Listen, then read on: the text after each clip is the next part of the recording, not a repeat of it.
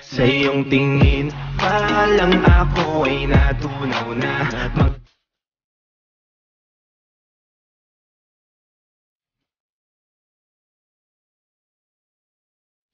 Ilang ulit ko na to sinabi. Wala man tayo nang meron sila, meron tayo nang wala sila, at kayo lahat yon. Hi guys! Welcome back to my channel. So for today's video, I am going to make you my version of the banana cake or the banana loaf. Ano na siya? Ang tawag dun? Ibang level na siya ng banana loaf ko ha. My banana loaf. Kasi I used to have just the regular banana loaf, and this one has fruity. It's like fruity banana loaf or the fruit cake. Pero banana loaf siya. Nagets niyo ba? Kasi hindi. Anyways, so yun na nga. I'm gonna teach you how to make my version of the fruity banana loaf. And then by the end of the video, I'm also going to give you some points, acupressure points, wherein if you know how to do acupuncture, you can also use that points for a relief for your gastro, right? See you later, alligator!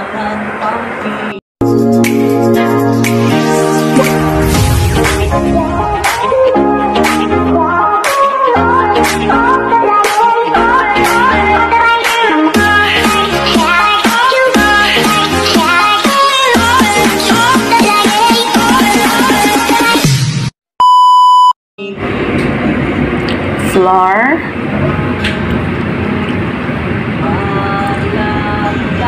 mashed banana. We also have here monk fruit and brown sugar. You can also use granulated sugar for that. And we have buttermilk. This is just a combination of vinegar, a tablespoon of vinegar, and fresh milk or any milk or evaporated milk. This is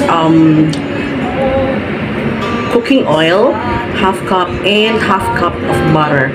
Mix ko siya para medyo moist. And then I have here Himalayan pink salt, baking soda, and baking powder. Of course, there is the egg, and these are dried fruits para dun sa pang-garnish siya. At the same time, pwede rin natin siyang ilagay dun sa mixture niya kasi nga fruity banana loaf siya. Okay, let's start!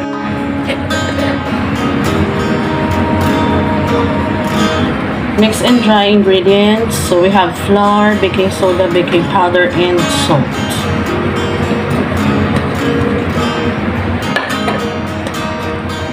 Tapos add na rin natin ang ating sugar.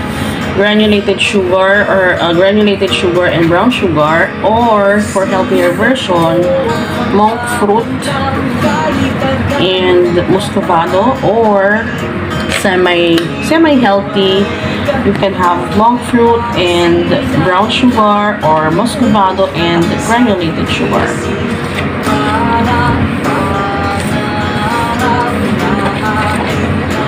Pag na-mix na siya ng ayos, we have to put in yung wet na.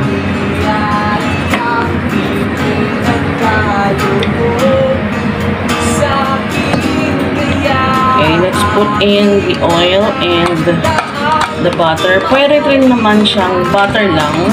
Pwede rin naman oil lang. So, depende sa'yo. And then, our buttermilk.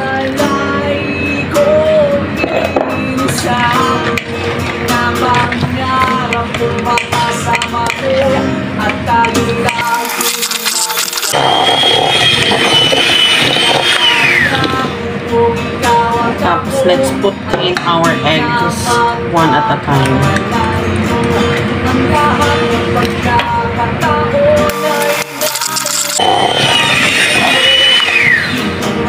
Then, our mashed banana.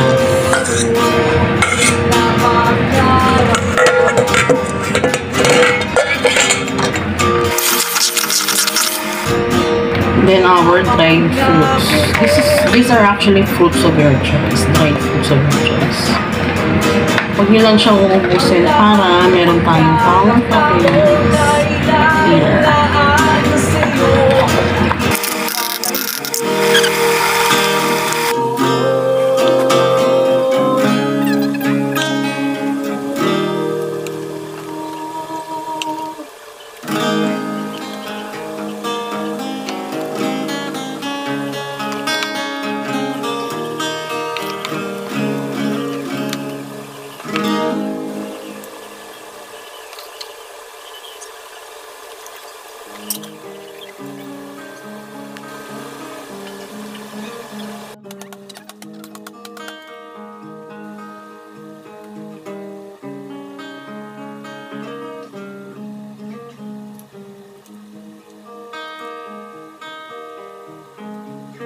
Inulat mo ang mga matang kahit tagal na nakapikit.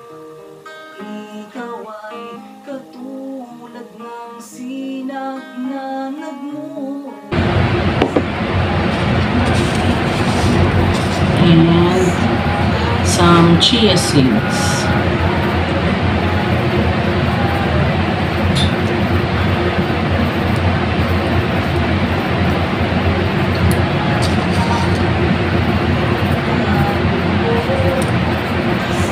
If you want it to be extra healthy, you can use flax,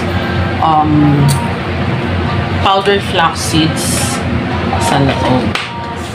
There, we're going to bake this na for 35 to 40 minutes.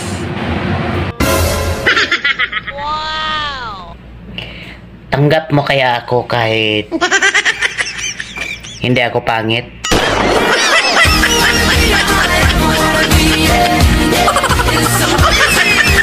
Panis yung biogesic pag ako ang nag-ingat sa'yo.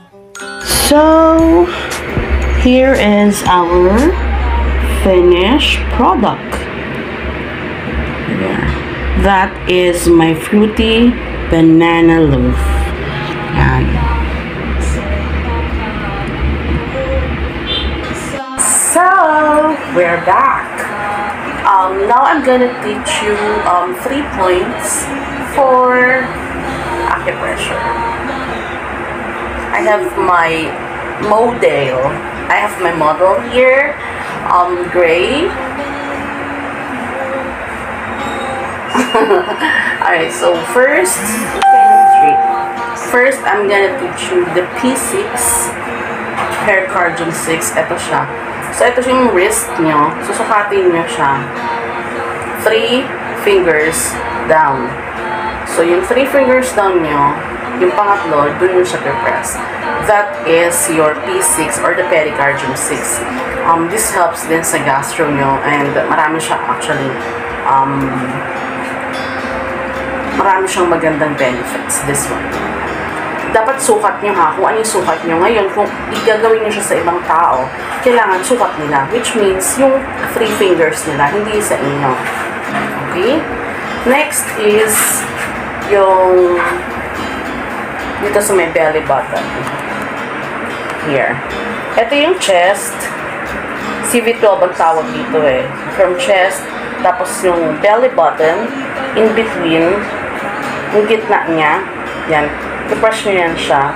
Yan. That's the another point for the gastro. Pindot-pindutin nyo lang siya. Mga 1 to 2 minutes yan. Another one is this one. So, 2 inches, that's 2 fingers from your belly button, left and right. Yan. Dito naman siya. Ipindutin nyo siya. So, minsan, gaganunin mo na lang siya. Like that. Okay? So, there you have it. You have 3 points. 3 points for your acupressure for your gastro. Or, yung tinatawag nila na GERD. Kasi may problema ka sa stomach, you can use those points. Okay?